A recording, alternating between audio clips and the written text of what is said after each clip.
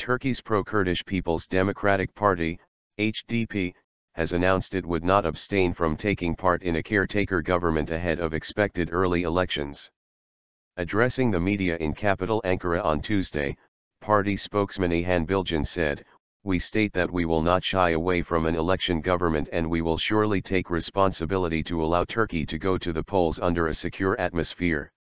His remarks came after Nationalist Movement Party, MHP, leader Devlet Bahcelli said on Monday that they would not support any coalition government or short-term reform government or minority government or early election.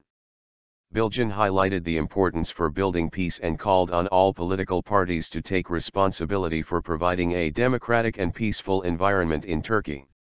About HDP allowing its members to become part of an interim setup, he said that the party would allow it, saying, "Yes, quite clearly.